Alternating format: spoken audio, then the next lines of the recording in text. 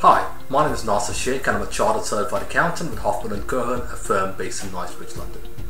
Our today's topic of discussion is a topic that will be of interest to the existing landlords or the individuals looking into investing into property market. The reason we have created this video is because there's a lot of hype surrounding if the existing landlord should transfer their existing property portfolio into a limited company, which will allow them to fully claim the interest paid on the mortgage in comparison to the individuals who are restricted with their interest claim.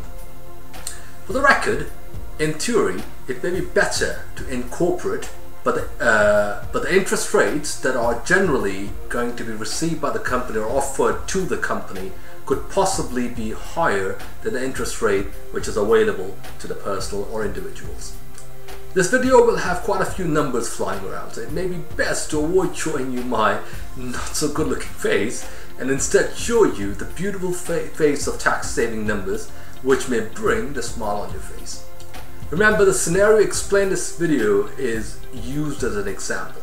However, tax advice is given depending upon number of situation or depending upon your individual case by case basis. So please make sure that you discuss your circumstances with your accountant, and if you don't have one, then with a suitably qualified accountant.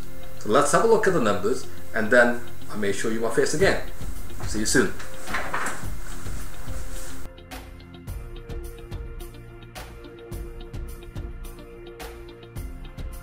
Okay, so let's use a comparison between holding the property under personal name versus holding the property under company name.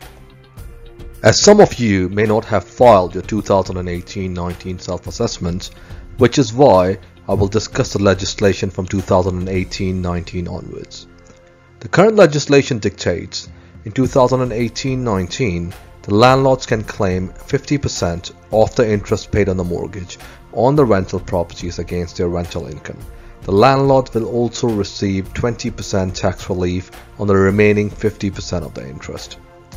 In 2019-20, the 50% claim will be reduced to 25%, while 20% tax relief will be claimed on the remaining 75% of the interest. In 2020-21, the 25% claim will be reduced to 0%, while 20% tax relief will now be claimed on the entire 100% of the interest. I understand that it could be confusing for many to understand the mechanism, which is why we will use an example to better explain you the numbers.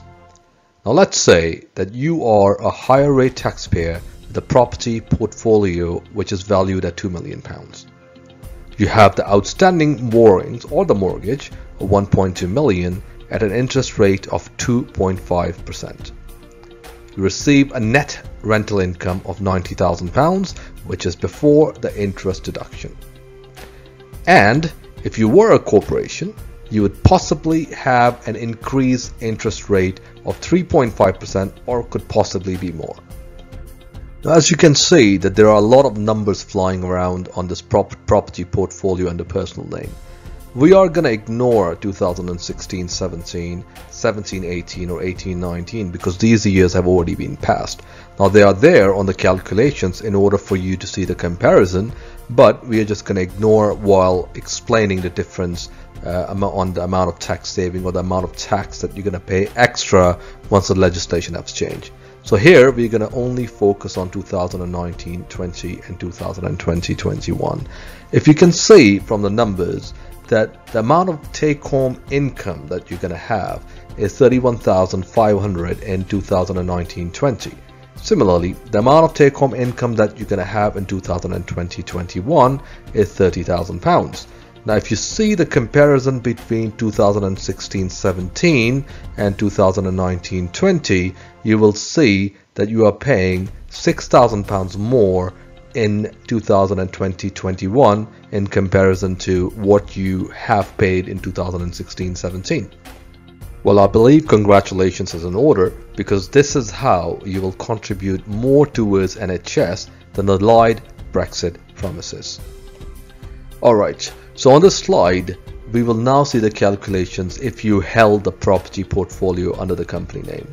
Again, as I've indicated earlier, the 2016, 17, 17, 18 and 18, 19 years have already been passed, and the calculations are there for the comparison purposes, but we're going to only talk about 1920 and 2021.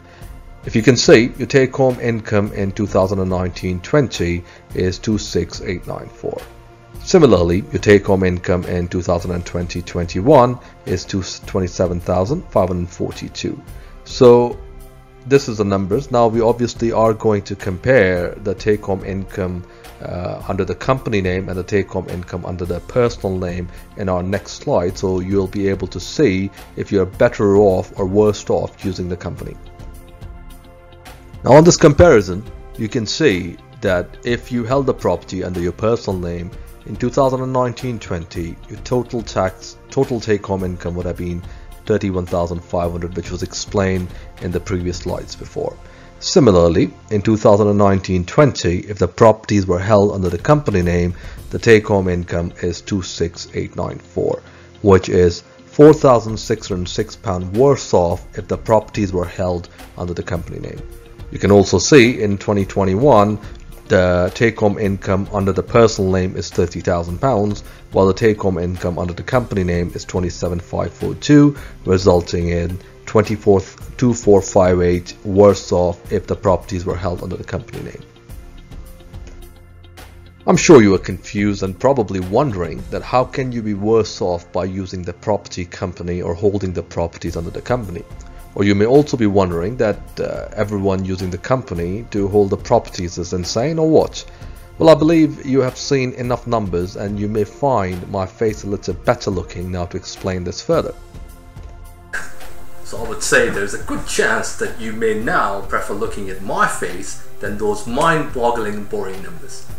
So, well, I know we're confused, so let me clear up this confusion. Using the company may be worse off in this particular example I used or I gave, but there are a number of occasions or circumstances which may make the company a better proposition than using the property portfolio under your personal name. It is possible that you may end up securing a similar interest rate on the company as you have on the personal name.